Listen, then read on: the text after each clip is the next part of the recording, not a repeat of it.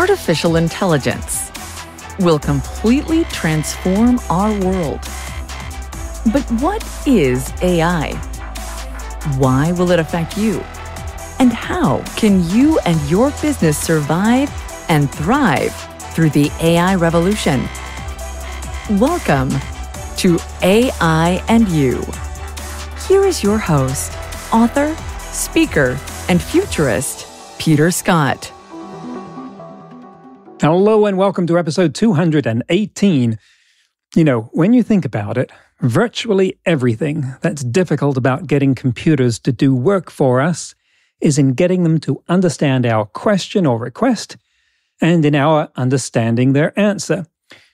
Suppose, for instance, you want your digital assistant, like Siri, to give you a reminder to go buy a turkey 5 days before Thanksgiving each year. That's a trivial calculation to subtract 5 days off the fourth Thursday in November or the second Monday in October and create a small data structure. Actually doing the work takes microseconds. But getting the computer to understand that takes either a trained developer to create a small program in a high-level language or a sophisticated natural language processing system to understand general complex time relationships like that. And as far as I know, Siri and Alexa and the other digital assistants can't understand that particular request yet, because it's just a little bit more complicated than what they've been trained to do. So while it takes you 10 seconds to voice the request, it takes a developer much longer than that to write that program.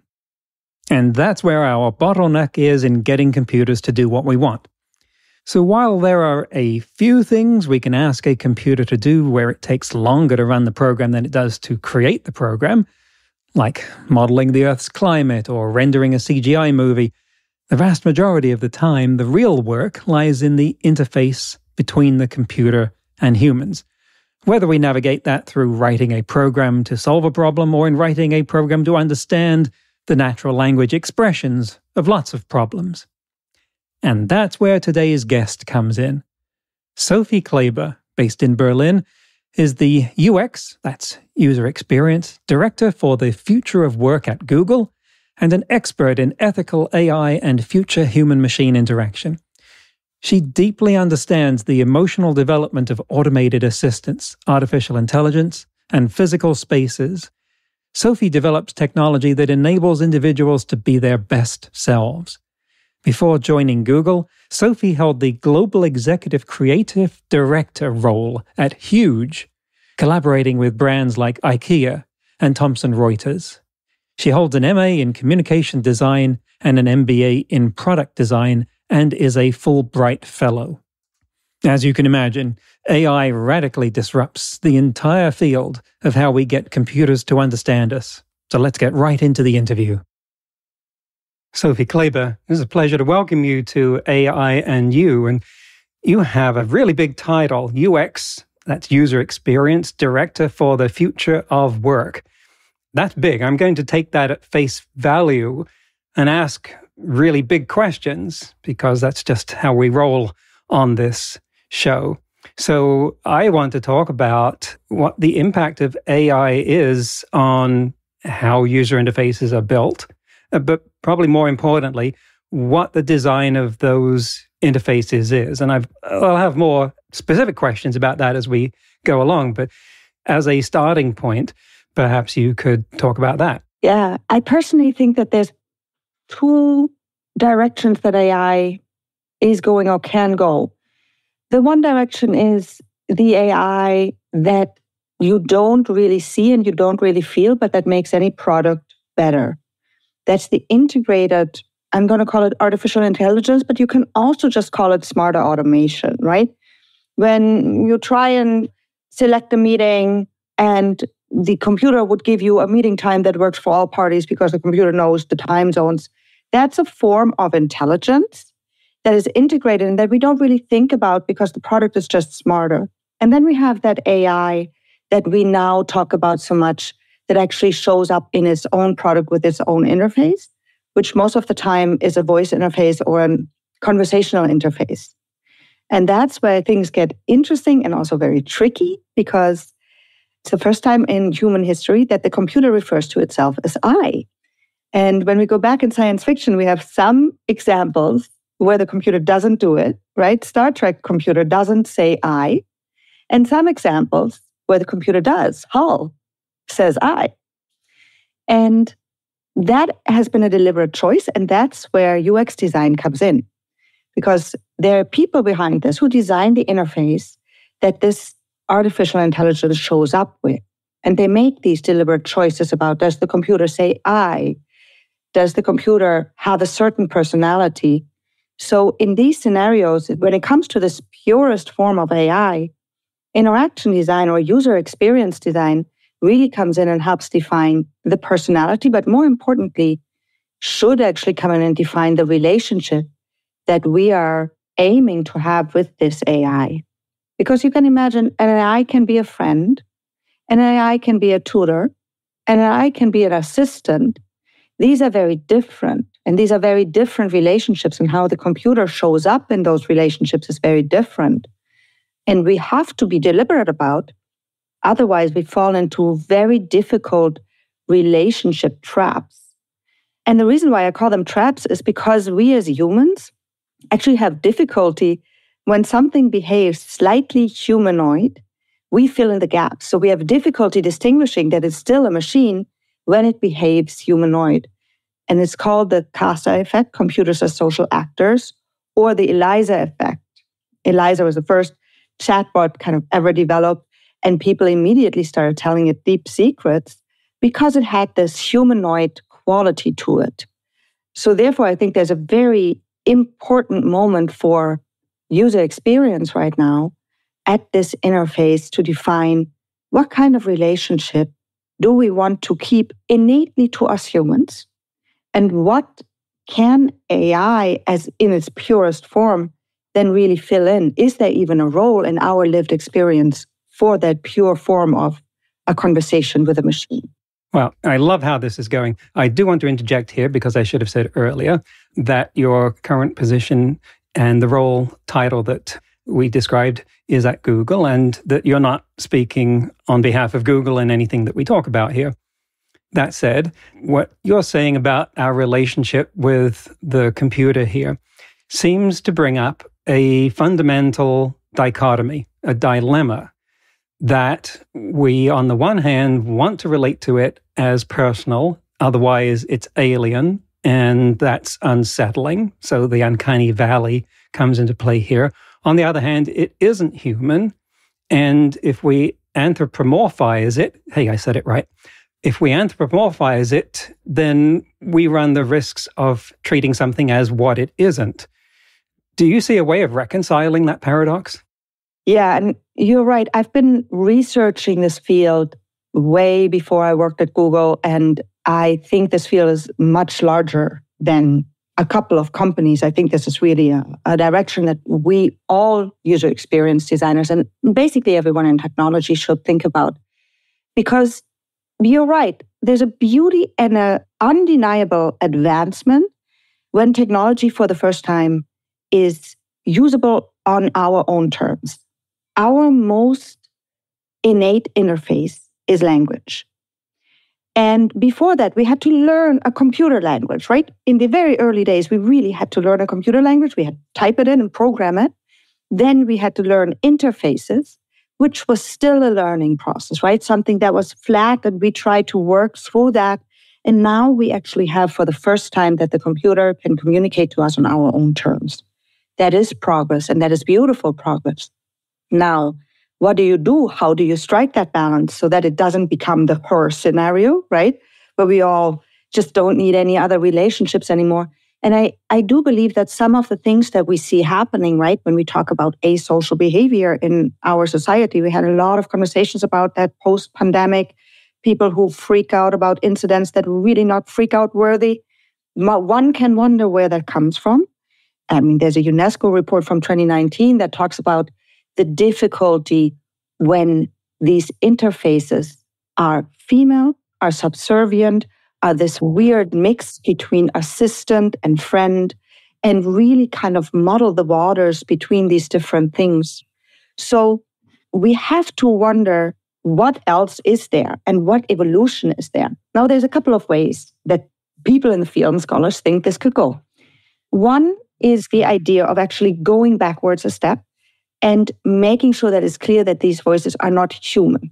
So think cartoon, think the direction of going a little bit different, or think, kind of Tin Man, so that it comes back to this idea that the computer doesn't refer to itself as I, but really is a little more command and answer. That's one idea. And they can all go together, of course, as well. But the next idea is that we actually come back to what a true digitized interface is so good at, which is multimodality. So instead, right now, we're basically at a very rudimentary way of interacting with a very intelligent machine. It's chat, right? Now we're starting to come into the idea when you say, show me, it actually shows. Or when you say, play this, it actually plays. So to go back into the multimodality, and that requires much more multimodal real-world interfaces, right? That I go into a room and that room is outfitted in a way that it can actually react versus thinking just about screens. I think that is a very interesting way because that's really something that a computer is actually better at than just a conversation. And the last one, unfortunately, is this idea that they become I'm going to call it AIs, I'm going to call them assistants. They become very personalized. So that is her scenario, right? They really go into what you specifically require, how you want to be spoken to, and what is good for you. And they develop with you through your life, essentially. None of these scenarios are completely off the table, though I do think that the first one is a trickier one because people don't like to go backwards, right? So the second and the third is going to be really interesting how we as humans adapt to that and what happens to us and what happens to our human-to-human relationships when we basically can have a humanoid machine at our service at any given time, at any moment. Mm. Replica is an example I'd like to use when I think a little bit more about the dark side. I think Replica's slogan is always there for you, always on your side. And that is, I think, where everything goes wrong because human relationships, the fabric of human relationships, is the beauty of connection, of community, the idea that friendship begets friendship and that people who you talk to, people who you know best, they also set you straight. They rub against you. Their reactions are not what you expect. And that's how you learn. And that's how you learn to be social. Networks develop through human connections, right? Humans, will connect you with other people. And none of that is part of the relationship that we form or can form at this moment with an AI.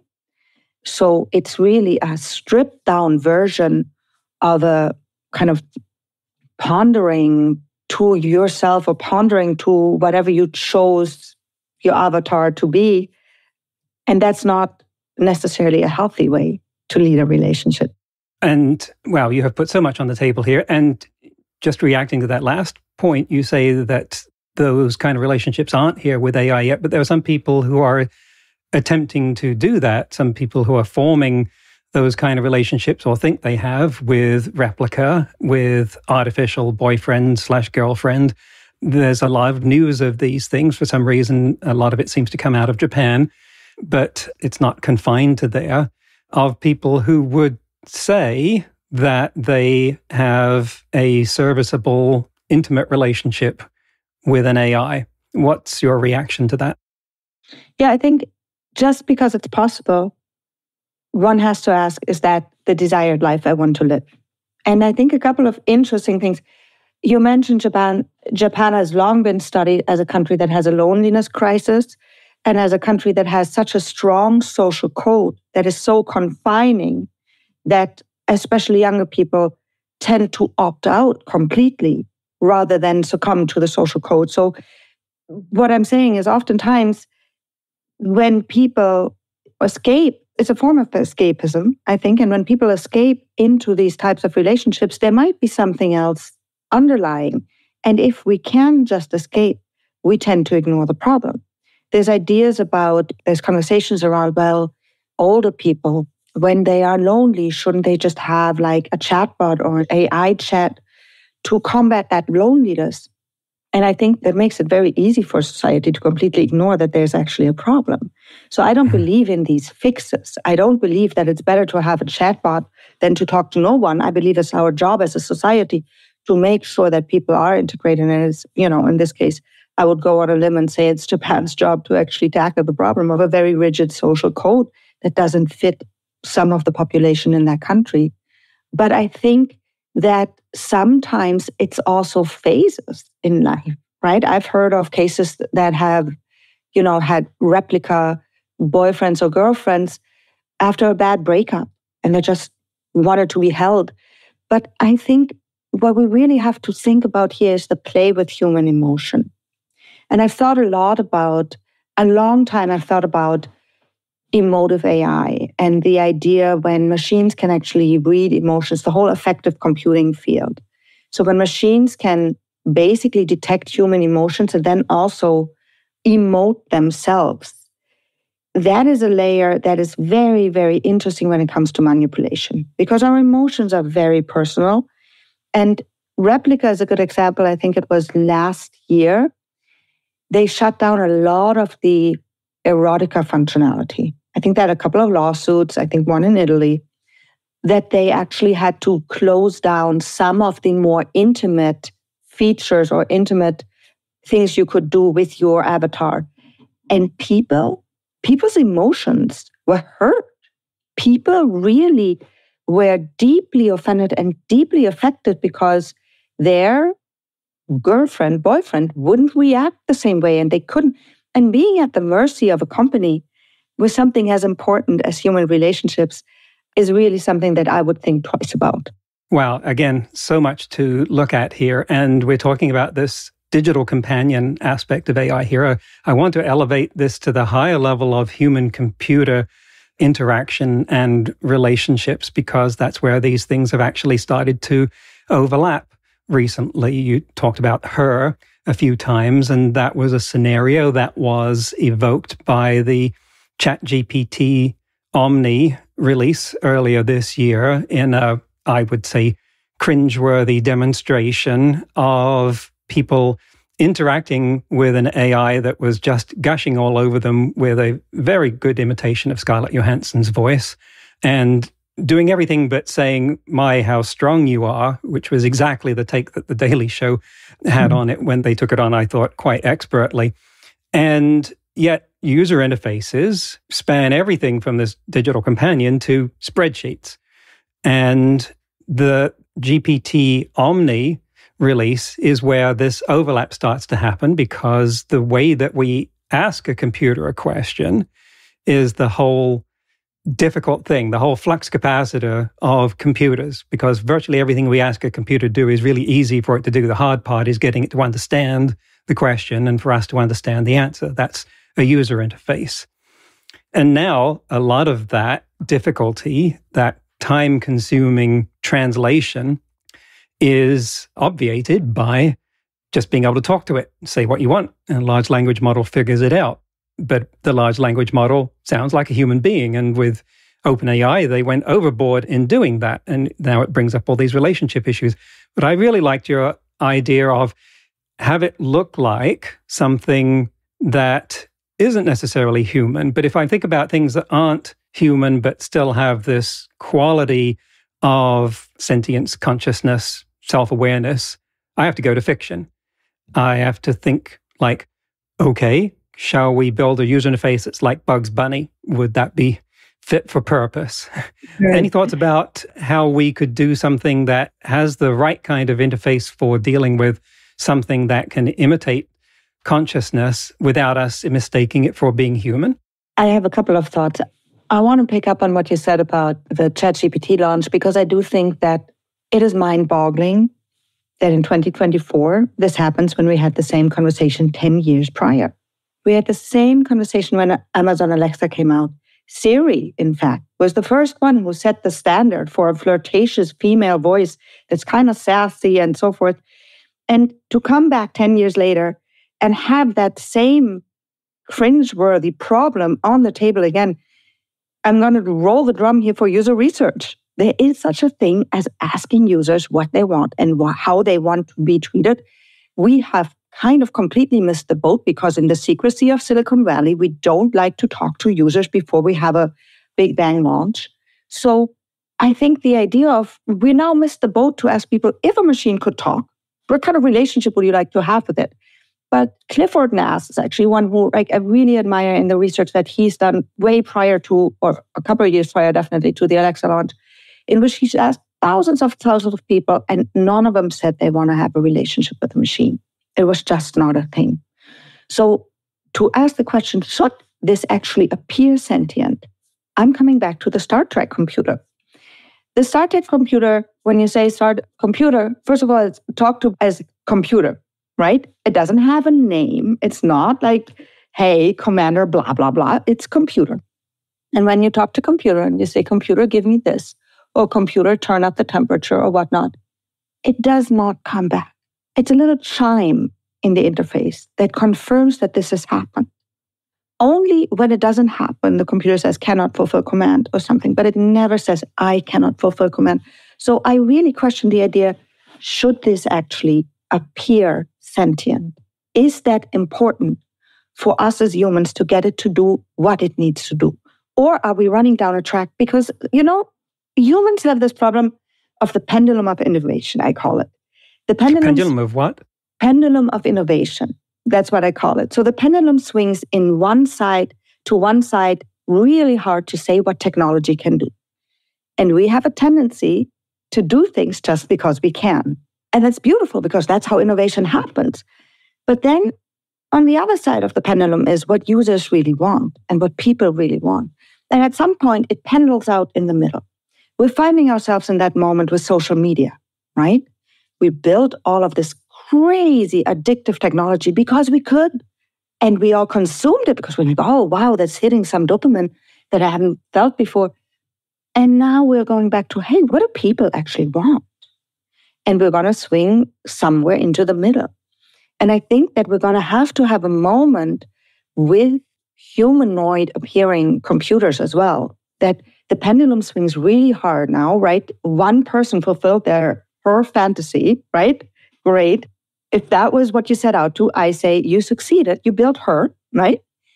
But is that what we really want? And now we have to ask ourselves. And I do believe that while we talk a lot about ChatGPT and these really big large language models and really big kind of AI products, the use cases, the actual usefulness is yet to be found. And when we talk about the actual usefulness, we come back to really simplistic use cases like, oh, it can summarize an email. Yeah, no joke. We don't need all of that data power and for that. So I think we're in a bottoms-up, technology-up innovation cycle right now. So we throw out this technology. This is what it can do. And now we have to find the use cases.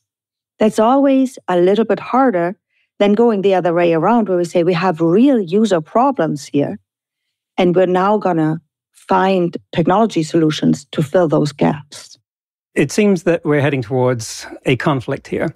That my experience of the large language models is that I get the most out of them the more I treat them as being human, possibly a human reflection of myself, but to perform some unwarranted psychology. But when I employ the skills that I learned for being a communicator of resolving ambiguity, avoiding misunderstandings, establishing context, that's when I get the most out of it. That is prompt engineering in a nutshell.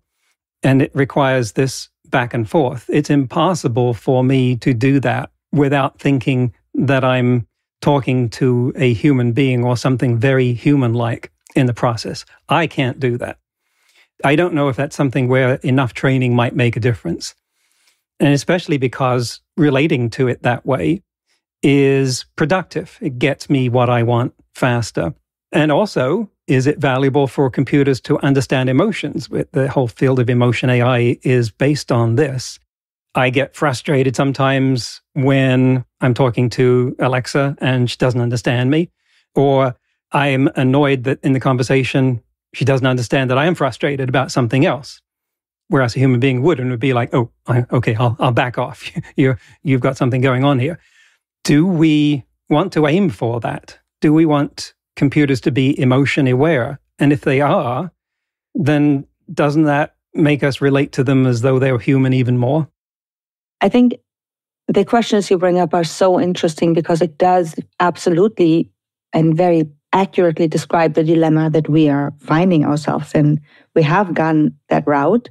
And there's a reason why we have gone that route, because it is, again, the easiest form of communication for us is a way that we as humans communicate that is through language, but that is even more through all the nuances that we express. And that includes emotions, right? There's about 40 markers of your emotions in language. So when you speak, 40 different things like how fast you speak, how slow you speak, how high-pitched, how low-pitched you speak, whether in a sentence your tonality goes up in the end or down. All of these things are markers for emotion. They're pretty easy to detect, to decode and then detect. So when we go down the route of saying we've developed something that can understand us uniquely as humans, and it does beg the question, should we actually stop here? Because we're not fully understood by typing in a couple of words. If we really want to be fully understood, we have to bring in the emotions, right? And then a machine could react. Years and years ago, I developed a framework for exactly that dilemma. And I said, it has to be user-driven. That is the first thing. So on the one axis, you have what is the intention of the user? And in that intention, is it beneficial for the user to have their emotions be part of the equation? So let's say I want to buy a car. I, as a user, will probably say, it is not beneficial to me if you, as a machine, know my emotions, because then you can play me, right? There's a little poker in the car. Well, that's exactly what car dealers do. Exactly, yes. But if I want that, I go to a car dealer and not to a machine. And then on the other end of the spectrum, you have the idea that maybe I want to quit smoking, right? Or maybe I want to better myself in some way of my well-being. And in that case, my emotions play a big role, and it would be very beneficial for me if you understood my emotions. So that's the one axis. And on the other axis, we have that idea of what is the company's intention and what could go wrong for a company as well, right? Very early on, there were these examples of, I think Hershey's brought out a gimmick that said, when you go up to a machine and you smile, you get a Hershey's kiss. That is a Pavlov's dog. That is not emotion. That has nothing to do with whatever we're trying to do here. But these were some examples of early emotive play. And I think a company has to be very, very careful about what could the damage be to the brand, to the person, and to everything in between as well. And then I would say, if the user doesn't want, there's kind of three different gradations of how the machine could react. So if the user doesn't want any emotions at play and the company doesn't have any business in that space, then you just don't do it, right? If the user, has a benefit from having the emotions read, but the company is still in a very kind of mechanical business, then the company has the opportunity to act like a machine. That means, for example, there's a lot of research with cars, right? And if I get mad or if it gets dangerous for me with the emotions that I exhibit in the cockpit, the machine can shut down or the machine can take over. Things where it's beneficial to me, but it still reacts completely like a machine. It's just a switch. Similar with when you call a machine or you call a company and it's a machine, there are moments where when they detect that you get mad, they route you faster to a human. So these are simple switchboard ideas, but your emotions are being considered in the if-then equation. I don't think I've been on one of those calls yet because I get mad and it doesn't help. Operator, never helps. But then you go a little bit further, and then there's two more gradations. The one is the one where we say, okay, feedback the emotions to me. That to me is kind of the Big Hero 6, right? Big Hero 6 is a movie that I love because it has this real caregiving robot in there. And the caregiving robot has multiple scenes with it feeds back the emotions. But it really does just that. And that gives a person full control over, do I do something with that or not? But maybe a little bit more awareness, right?